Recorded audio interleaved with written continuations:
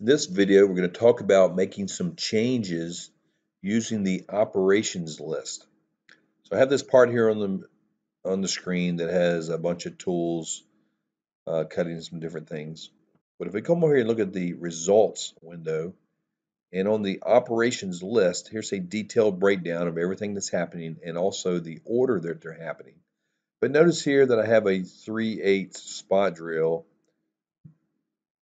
that is actually drilling this hole or spotting that hole. It's also spotting this hole here. The 3/8 spot drill is also engraving some text up here. And then I cut a pocket. But then I have a number 4 center drill that's also center drilling these smaller holes. Well, there's no reason that I can't use the 3/8 end mill, the 3/8 spot drill to also spot these holes.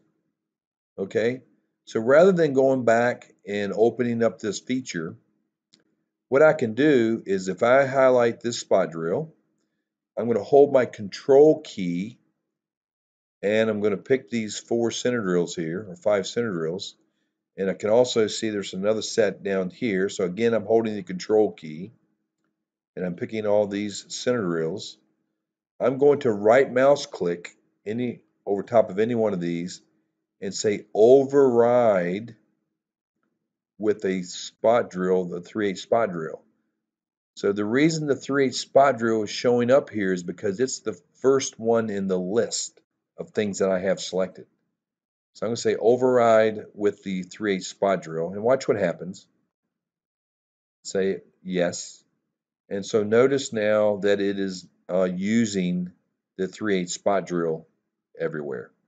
So it's a quick way to make some tool changes without having to go dig over here, find the feature, open it up, not realize which tool you're changing and things like that.